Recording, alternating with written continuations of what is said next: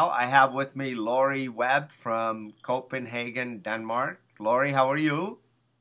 I'm very fine. Thank you very much, Amit, for having me. Would you go ahead and tell us your X, Y, and Z, as I call them? Well, actually, my XYZ is just to clarify. I'm here with you today from Copenhagen, Denmark, but originally I'm from New York, so I'm American, and thus my lack of a Danish accent. So, Imagine so my people are, surprise. The first word I heard from you, I was like, hey, she sounds good. I was expecting a rough interview, sometime when you have someone from Europe. Go ahead. all right. So I am actually the author of a book called Entrepreneurial Profiles Around the World and Down the Street. And as a spin-off of that book, because the book is delayed in coming out until the spring of 2012, I've been working on it for 4 years, have interviewed, done video interviews with 200 entrepreneurs from around the world. Wow. So I've been very busy, but it's kind of like a baby, Yeah. and it comes when it's ready to come. You Yes. can't decide. So as a spin-off project, I decided to do a series based on these interviews, and the series is the Entrepreneurial Profiles series. And the first book, I'm happy to say, went to a #2 bestseller for new releases in small business and entrepreneurship. And it's called Exceptional Experience: What the World's Most Famous Former Madam Can Teach You About Business, Yes. Customer Service, Yes. Employee Relations, Yes. and Entrepreneurship. So I, it's a long title. I gotta tell you, I get the request from you for an interview, and if you've been following me anywhere on the web, you know I'm like the no censorship guy. And I go, oh no, I gotta interview this, but then you sent me the book and I listened to it. Oh my God, it's not what you think, is it?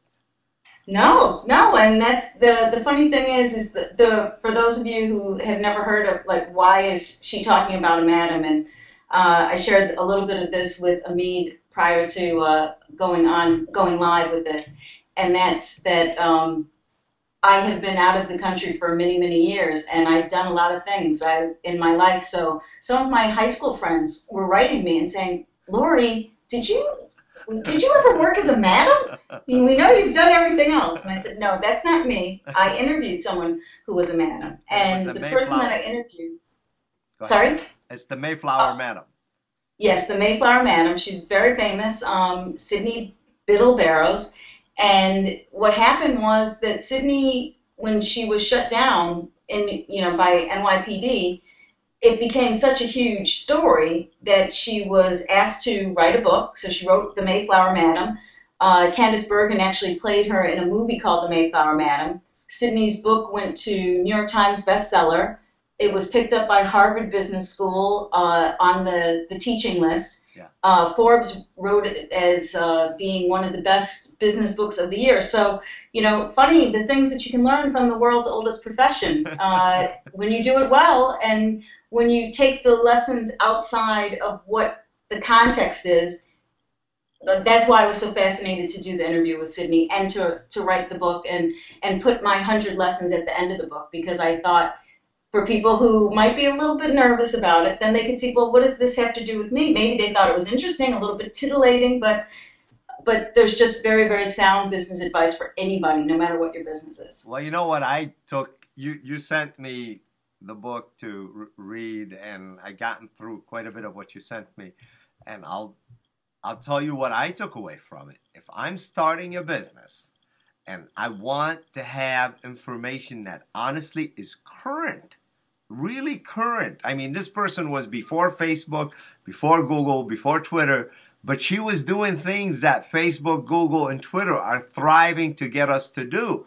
And there was kind of this, you could tell, like a non-censorship. We kind of second guess ourselves a lot. The lawyer always tells us do this and do that, and we don't come out very sincere. This person is sincere. She had really good business knowledge. If you get a chance to tell her I was blown away. So I definitely recommend the book as a read, but we're not just going to talk about the book, are we? No, I guess not.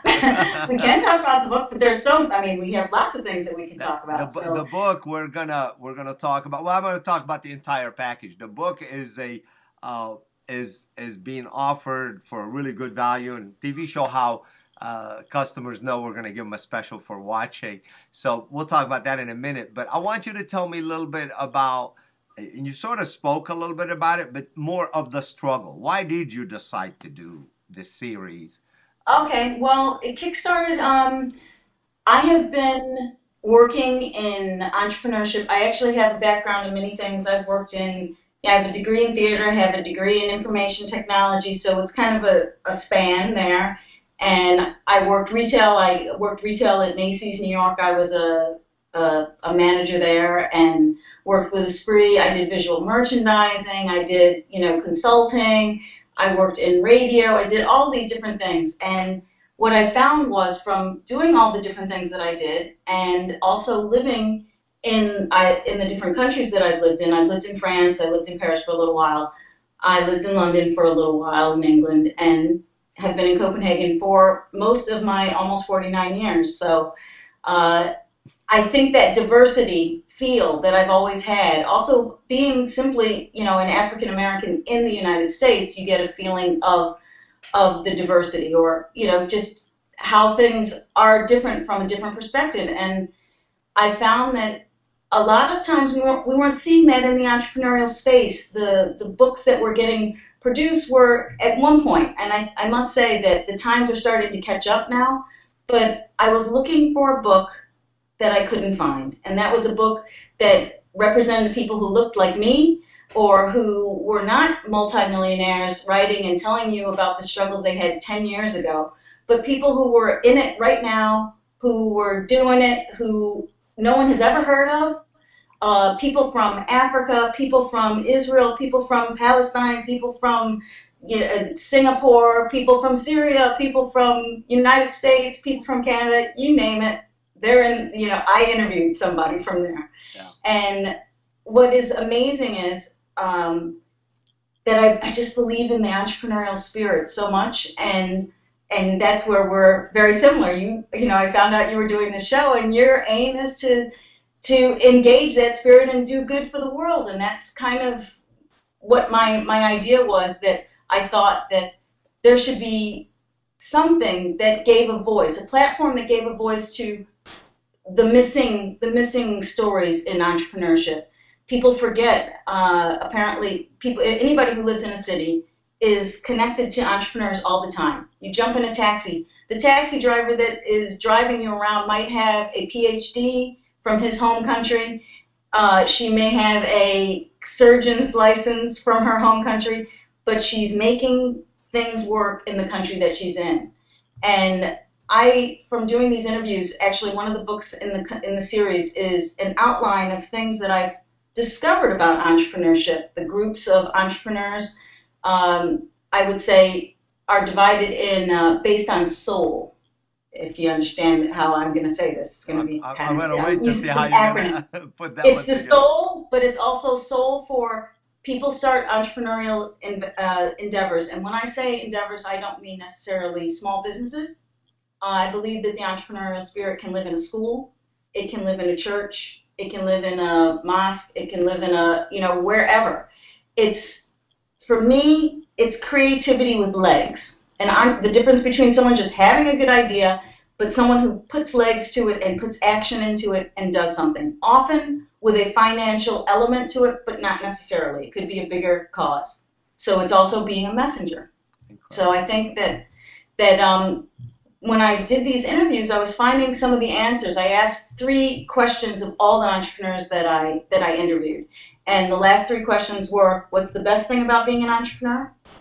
What's the most challenging thing about being an entrepreneur? And what are your words of wisdom about entrepreneurship? And from that, along with their stories and the research that I did, the soul was that entrepreneurs started for survival reasons. And often that's the S for soul. And the survival reasons were rooted often around being an expat or being an immigrant or being a rebel or being somebody who just didn't fit into society.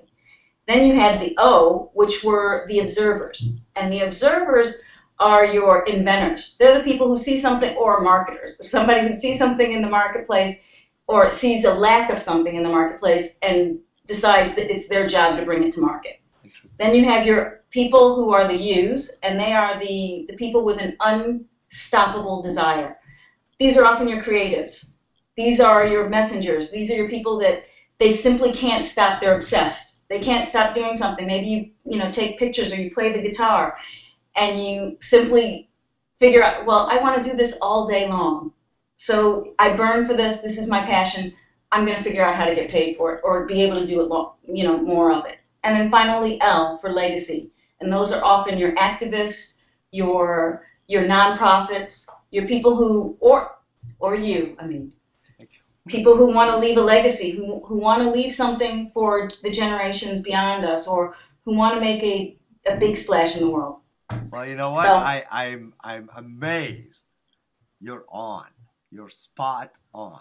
I've been an entrepreneur my entire life. I was 16 when I arrived in America. The S, people ask me, I actually have a video on this, so it's like not making this stuff up. In the video, it says, we start businesses. I urge government to not go in and pick on little businesses, because when the sign guy shows up at your store, all you think is government. I ran away from government, and here is government again. And why we started these businesses is because no one hired us. Okay, we're an expat. We'll start the business, hope to God it sticks. If it doesn't, we got to start the next one.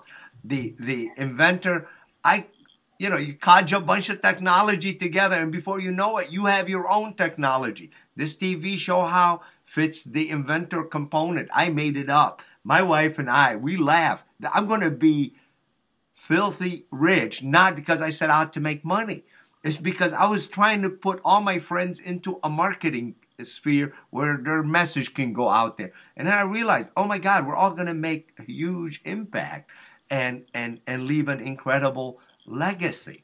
And mine is world peace. It's not an arrogance thing. It's just its time has come, and someone has to stand up and say, I'm going to lead the charge, and I'm going to be one of the messengers that says, we're going to make peace happen. It's up to me. And before I can turn around and say, Lori, help me, I have to decide I'm going to make world peace. Okay? I don't really care what the differences are. There's no differences between us. We're all beautiful. We're all children of God. If you don't believe in God, we're all children of whatever created you. Okay? But we're here. We're beautiful. Let's get along together. Quit fighting for the finite resources. So I told you in the beginning of the interview, I feel like I'm listening to myself in the mirror just with a female voice. I love this. This is great. So I'm going to try not to make the interview much longer by espousing, but the soul thing was fabulous. I love it.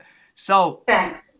A taste of the things to come. That's going to be in the kind of primer for the Entrepreneurial Profiles book. Well, you know what? I've never eloquated it as well as you did, but obviously interviewing so many people, you would get that. Now, one of the things you can share with me, I'm only on interview number 14 or 15, and the incredible learning I'm getting is off the chart. It's actually crazy, and here's the funny thing: for people who are like us out there, and this is the call to action. So pay attention. Yeah. Do it. Yeah. Start talking to people. Speak to experts in your field. Yeah. Speak to experts in other fields. Yeah. As you're growing your knowledge and you're sharing your knowledge, that's how this works. This is how we will all benefit. The whole world will benefit, because if more of us did what we love to do, that would give us so much more, more resources and happiness to be happy, to be with our families in a way that we're not. If we are going to a job and hate it, and then come home and your boss calls you up and tells you have to work overtime, and your loved ones are waiting for you. Yeah. I'm not saying that doesn't happen when you're an entrepreneur, and if my kids were around, they'd be like, So it is a balance thing, but I think there's a difference with, at the end of the day, while you get busy and you do things and it demands work, it's a tough job. There's a difference between doing a tough job because you love to do it, because it's your decision to do it. Yeah. And someone who's telling you what to do, especially if you don't believe that they know what they're doing, especially if you don't believe there's a lot of that that. too much of that. And that's what I found from doing the interviews. Yeah. Is that, we all have our ideas of, I think that. And sometimes we think that we're smarter than other people, and sometimes we think that we're not smarter than other people. Yeah. But what it does is the more people you speak to, then you get more of a voice, a kind perspective. And that gives you, it makes you stronger in terms of your own decision. Like, okay, when you are countered with your own opinion, then that makes you more resolute to be, if you really feel strongly about it, then you just keep going. Yeah. Or you listen and say, okay, well, maybe there's some wisdom here that I can get from the way, there's a lot of people saying this, maybe I should pay attention to what they're saying. Yeah. Yeah. But it works both ways. I don't agree just because everybody's doing it doesn't make it right, because we've seen historical demolition happen because everybody's doing it. Yeah. But also not to be just contrarian and do something just to be going the other way. Yeah. So I think that by talking to all these people and talking to them at different levels, and talking at them from different fields, when you start to hear over and over again, what's the best thing about being an entrepreneur? And Michael Gerber tells you it's following your passion. When Masato Sato in Singapore, who has Buy One Give One, which is a transaction-based giving nonprofit, and she says it's following your passion. When you find a Brian Traum in Copenhagen who has an eco lifestyle store and he says it's following your passion, well, you start to go, wait a minute, there's something about that following your passion. Even if you didn't know it for yourself. But I think what I'm trying to do with the work that I'm doing in the book and the products and the services that I offer is I'm not trying to tell people what's right. I'm giving a perspective. Yeah. You can, as you can see in the book, that I did with Sydney, the interview that I did with Sydney. It's the first part of it is kind of, it's just laying the story out. Yeah. It's just an interview that I'm doing with Sydney, so people can listen to the questions that I asked, or people can see the questions that I asked. They can see the answers that Sydney gave, just kind of journalistic. Yeah. And then the end is my 100 lessons learned from that interview, which gives my own perspective. So it's more editorial. So I give both flavors to kind of guide people, but ultimately they can read it, they can look at mine, then they can draw what they want out of it, and they can use that and go forward. Well, that's my hope. I've you know what? I'm speechless. You're ahead of me by a mile, and I can only learn, and I'm hoping this is, I'm a spiritual person. I believe in God, and I believe He keeps putting people in my way to further my trip.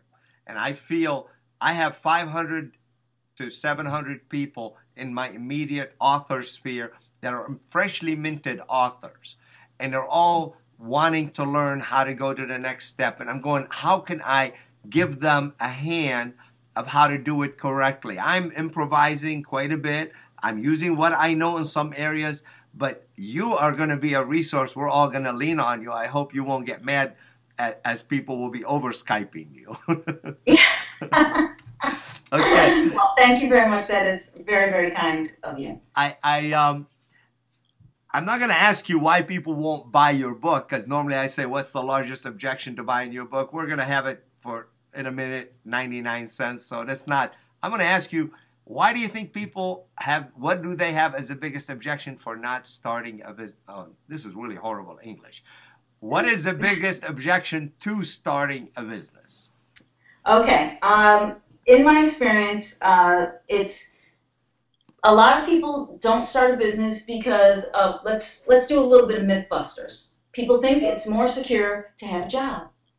They think that there's job security. You have insurance. You have all these things because we have grown up, especially in the States, from the time when I was there. We grew up in that industrial age where we almost forgot that the whole premise of the United States is entrepreneurial spirit, people. Amen. Come on.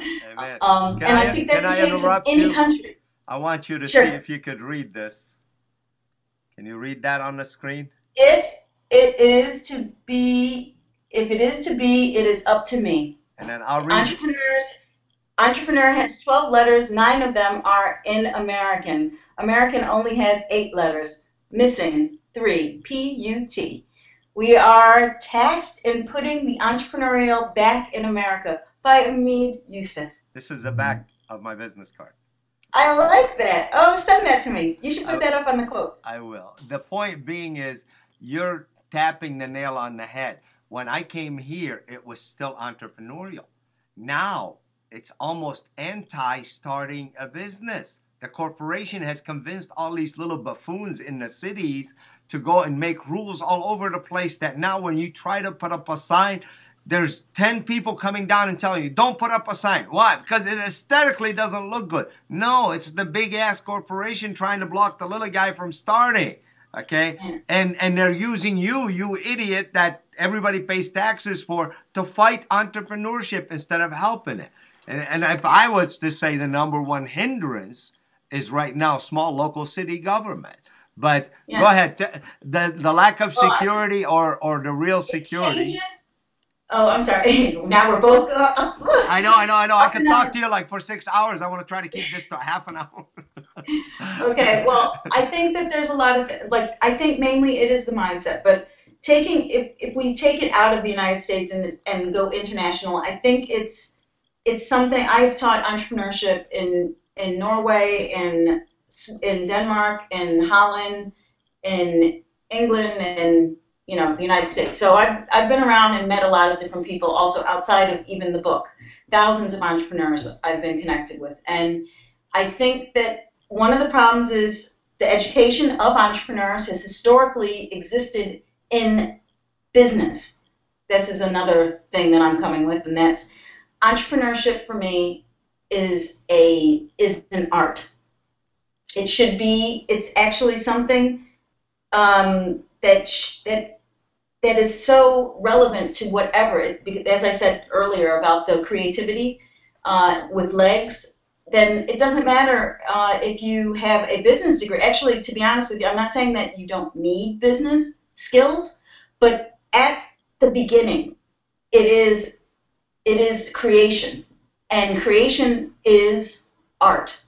And when people connect, whether you're an English major or you're a bio major, all of that, actually, entrepreneurship should be a base course it should be, actually along with marriage or relationship skills or raising children. Those should be integrated in, from when we're really wee children at this point. You wonder why the divorce rate is what it is, or people have such trouble with relationships, but we never learn. We never learn how to do it. Yeah. We watch TV, and on TV, when I was younger anyway, the woman got mad, a man said something, he threw the water in his face. Yeah. And you don't did crazy stuff. Yeah. If you did that in real life, someone would knock you down. Well, How would you do that? I'm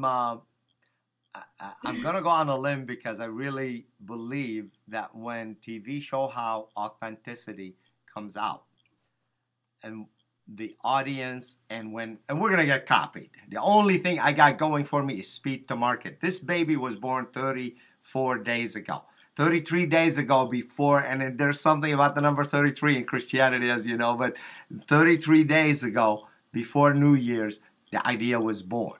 And when it was born, I ran down like an idiot screaming, I got it, I got it, I got it, because my whole life meant something all of a sudden. And it's this television network, but at first it was a TV station. And I thought, how could I make it so people aren't jealous of me?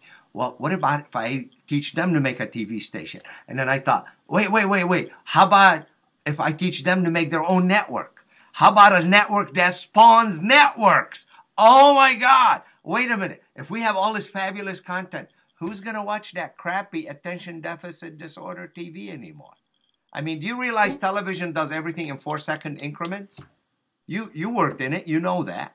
Okay, camera Well, one, camera two, camera three, camera one, camera two, camera three, and I'm like, no wonder we all got ADHD, I think they call it, attention deficit, yes, whatever. yeah. So Attention anyway, deficit I'm syndrome. rambling Well, on. God, yes, I could go on with you. I love this subject. I want to tell our audience the special you're running for them, and really, ladies, gentlemen, you had better be planning to come visit her channel. It's going to be called Lori Webb on TV Show How. Lori Webb, the TV Show How dash the TVShowHow.com/Lori Webb. And she's going to have LORIWEBB. I didn't think it was spelled with a Y, but I guess L-O-R. Well, I guess because I live over here, so sometimes people with my name, but Yeah, no, LORI, the it's a short form. simple spelling. It should not be spellable problem, but Lori Webb, W-E-B-B, is going to be her channel. What are we going to do for our audience today? And I know you're going to run this sale through, but I'm going to lean on you a little bit. If someone goes to Amazon and they find it for the regular price after today, which they will, because by the time I get it edited, it's going to, the 99 cents is, well, I gave away the price. You're going to give it to us at a special price. I'll keep it for you guys. As my friend, the author, I'll lean on them a little bit. Can we provide them a copy through back channel if they find this and don't get it for 99?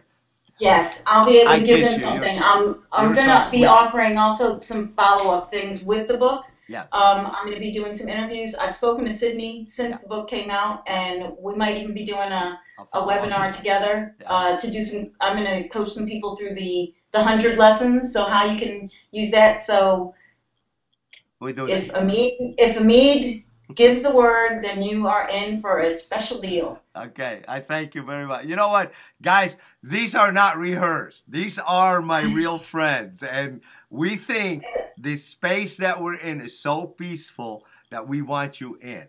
I mean, yes, you're gonna get hooked. These shows are real. These are people I've hugged, I've laughed, I've chatted with for 6 months to a year. They've been to events with me. We've squeezed the bejeebers out of each other. You should be at these events. They're so much fun. But we're trying to bring this feeling to the world. The world is a happy place. 2012 is a really unique year. It's the year the good workers are going to win. And we are the good workers, and we want you on board. Okay, thank you. I love you for that. The scarcity I talked about, which is, it's going away. But as long as you call us, you order it through TV Show How, it's going to be 99 cents as a favor. Thank you. And we are working, just so you know, that it is going to be coming out on, right now it's just on the Kindle, but it is going to be coming out as an audio and also as a print on demand. So, you know what? I would love to get the audio when it comes out because I want to hear it. And I'm presuming your voice? Yes. Oh, yes. You know, because the author writes something and then some other person reads their work and I'm like, it doesn't sound like that author, you know? And I want you to tell me about 2 people that you think you've helped. And by the way, I've been all over the chart on my questions. I feel bad because there's just so much I want to cover with you. Oh, that's okay. And I'm cool. We've gone long, and I don't want it to be too long that people don't stick around. So would you promise to come back another time? Sure. Okay. Sure. It would be my pleasure. I would love to do that. I'm looking forward to it too. And you'll be doing your own interviews and you'll be placing your interviews at TV Show How. And we're going to put them behind a gate where they can see so much. And then, you know, if they want to participate with you, this is how you make your living. So guys, the authors are coming directly to you. There is no middle person. TV Show How and the author are the only people participating in the money. You keep us in business. I thank you for that. Testimonials, 2 people that you think you've helped. Well, specifics in which 2 people from in connection with the book or in general? In entrepreneurial sphere. Oh, well, I would hope that there's been more than 2 people. I have 5 really great reviews on Amazon.com about the book, and Right. I have 2 on Amazon.co UK, and in LinkedIn I have 6 testimonials from people that I've spoken with. But I think one of my favorites was actually I did a radio here in Copenhagen. It's called The Voice. It's the biggest radio station that's not state owned at the time when I started. And so we're going 20 years back, a former colleague of mine, and we reconnected through all this, you know, Facebook and LinkedIn and everything. And I started something called Entrepreneurial Cafe a few years ago, and I was actually showing up at cafes and doing free. I would spend the whole day, and I would just offer my knowledge. So you would just come in off the fly, get a cup of coffee, and sit down if it wasn't booked. And this particular former colleague of mine came and sat down, and he needed some stuff. He was setting up something. He wanted to do an event. He's a coach. He wanted to set up an event, and he didn't know. And I was like, you don't have it on LinkedIn? You don't have it on Facebook? You don't. Wait, and you don't have an account? And he wrote the most stunning LinkedIn testimony of all time. But it was funny because he said, oh my gosh, he said, you weren't kidding when you said thorough branding. You just in an hour went through everything. So I believe that I thoroughly helped him. Great. And that warmed the cockles of my heart. Yeah. And I work in some different masterminding groups over time, and I have one of the women who is in one of the groups, she hit a rough patch and was really, really struggling.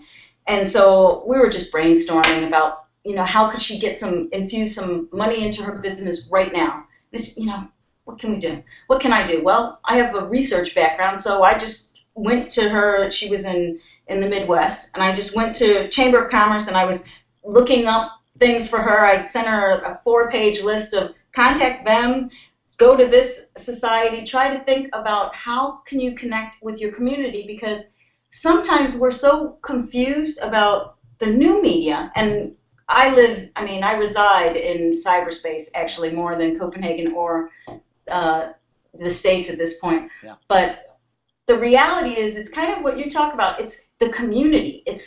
We're going local now. We're so global that we have to also go hyper local.